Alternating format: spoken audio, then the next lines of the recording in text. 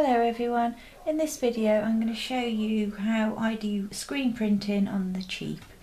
I have looked at the Gelli plates, and I'm sure that they are absolutely fantastic, but for how much I would use it personally, I just don't think it's worth spending that sort of money myself for one.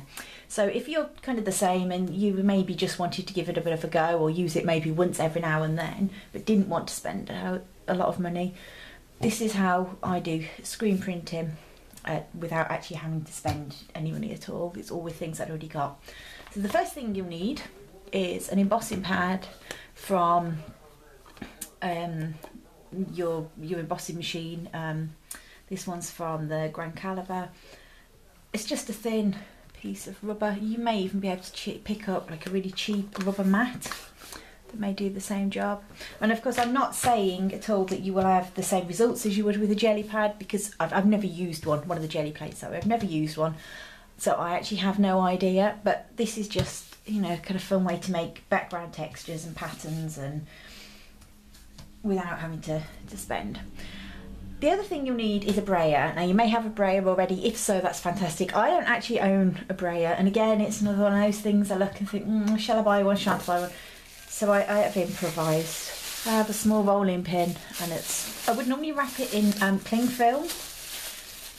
Oh, no, shrink wrap, but I've run out of that, so I'm having to use just a plastic food bag and wrap it around, but that's fine, it'll work.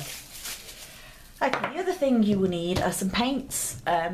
These are acrylic paints. I've tried it with acrylic paints, I've tried it with watercolour paints, I've used distress inks on it. They all work absolutely fine. So it's just whatever you happen to have and whatever you'd like to use. The other thing that you may want to use are some different stencils. These ones I haven't even popped out yet. I actually got those from my sister's yesterday. She was having a clear out, and a pack that came free in a magazine. Not the usual sort of patterns that I'd use, but I thought I might be able to pick a few interesting bits from that. Right, so what you're going to need to do to start is get some colour onto your mat.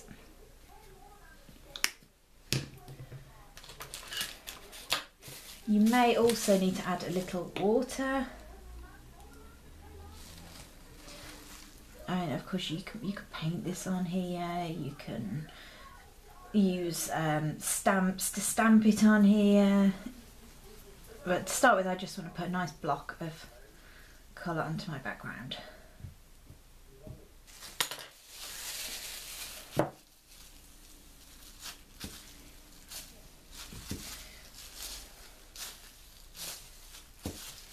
Okay.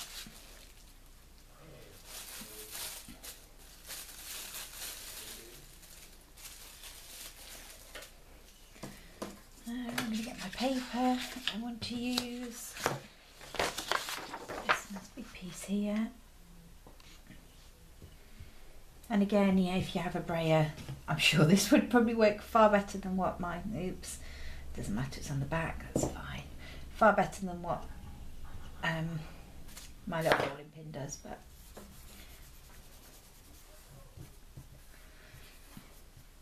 okay.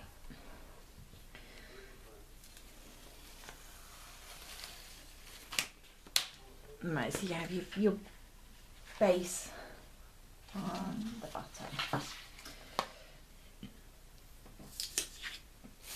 I'm now going to add just some, in fact I'm actually going to add a tiny little bit of, I would do, but it's not coming out of the bottle. Maybe this one will work better. A little spray, and I just want to pick up a little bit of this first before reapplying that. So I'm going to pick up some of the paint under some scraps.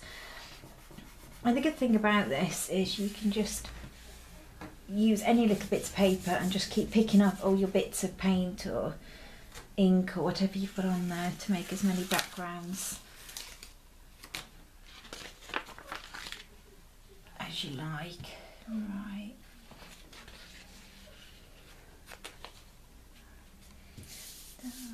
I'm not really with it today as well, guys, so sorry if I do just sort of ramble and not make much sense. Oh, there's not anything that new, is it?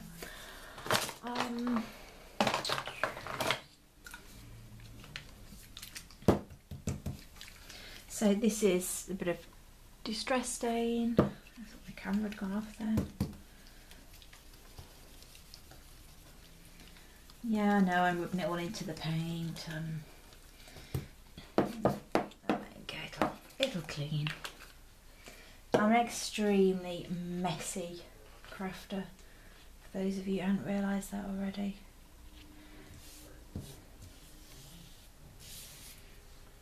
And I really don't mind making a massive mess when I am working. It cleans. Okay, so we've kind of got like a bit of a background now and a bit of a border around it. We need something a bit more interesting going on there, don't we though? Okay.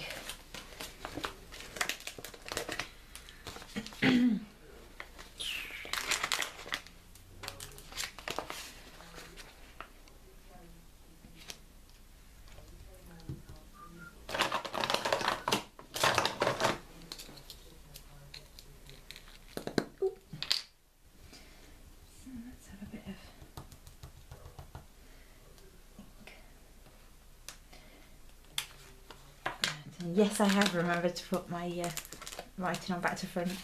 Makes a change.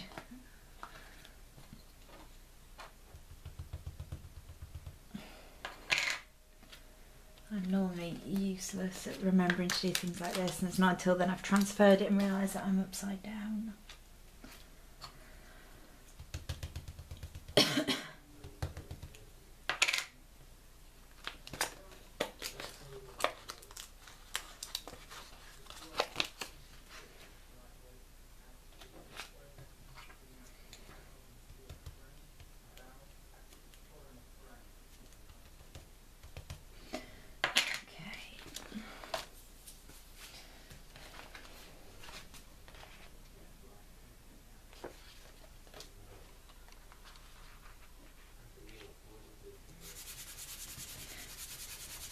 And hopefully that will pick up.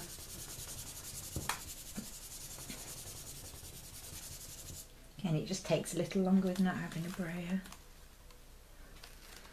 Okay, there we go. So, oh, sorry, out of view. These does all work. I mean, this is a great way to make journaling pages and things rather than painting direct onto your page. Just picking up the little bits that you want. Now I am going to play around a little bit more with this, and I will put photos of the finished thing when I'm done, because I'm sure by now you've kind of got the idea as to how you can make this thing work. When you're finished, just make sure you give it a quick, good wash out, in case you ever do actually want to use it as an embossing pad at some point. I hope you found that interesting, and I will be back sometime soon with something new. Thanks for watching.